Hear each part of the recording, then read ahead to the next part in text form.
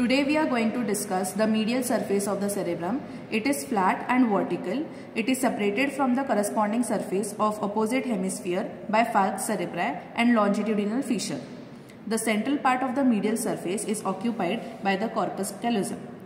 The parts of the corpus callosum are the rostrum, the genu, the body and the splenium.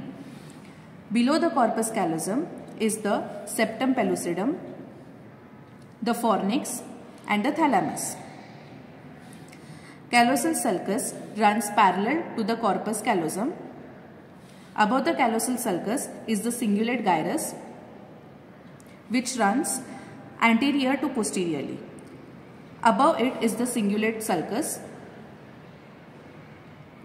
which starts from the anterior end of the corpus callosum and runs backwards to go upwards. Almost at the midpoint of the cingulate sulcus is a vertical sulcus, anterior to which is the medial frontal gyrus and posteriorly is the paracentral lobule, seen around the central sulcus.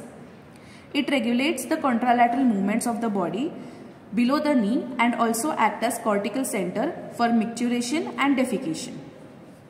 Behind the cingulate sulcus is the precuneus. Posterior to it is the parieto-occipital sulcus and behind it is the cuneus. Below the cuneus is the calcarine sulcus,